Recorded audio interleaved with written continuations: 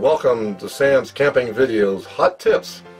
Today's Hot Tips is a continuation of Hot Tips about how to conserve your resources while boondocking in your travel trailer. Today's Hot Tip is a continuation of how to save electricity while you're boondocking. This specific video will be optimizing the use of your water pump. So let's get to it.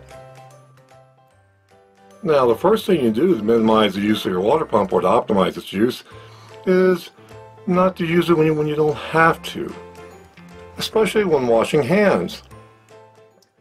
Here are some moist wipes, and I've shown them on the previous video about how to conserve your wastewater capacity in your travel trailer while boondocking.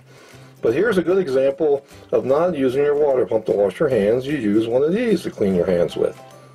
Now here I'm demonstrating the use of the water pump. Has been turned on, has a little light, and you can save some amps of your batteries if you have this switch off. Now you don't have a little bit of a drain on your batteries for that little light that comes on when you turn your water pump on.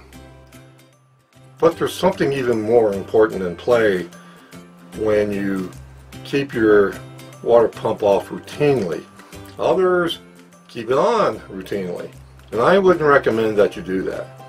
And the reason why is, worst case scenario, a pipe can burst, a hose can burst in your travel trailer while you're away somewhere. You could be out hiking for hours on end. You could be a hunter and hunting that deer or elk. You could be out on the beach and swimming in the ocean, miles away from your campsite where your travel trailer is. A pipe burst, the water is just rushing out of it thanks to your always turned on water pump and the electricity that it's using. Another way to conserve electricity with low water pump usage is, I gave this tip before in an earlier video in this series, and that is the use of your toilet in your bathroom in your travel trailer. And there was a technique that I described in only minimally filling that toilet bowl with water when you had to urinate into it, and then when it gets full, then turn the water pump on, then flush it, then repeat the cycle, and just have a minimal amount of water put back into it. And at the end of your trip, you may still have some water left in your fresh water tank. A lot of travel trailers, they have conveniently located drain plugs which will drain that water out of your fresh water tank quite easily.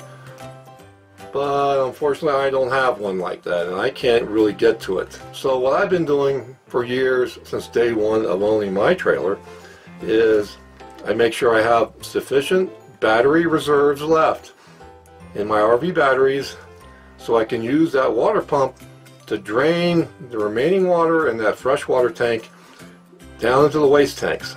So I've got 1 foot in my bathroom on the pedal for that toilet, draining that water down into the black water tank, and I've got all the faucets on to drain all that water down into the gray water tanks.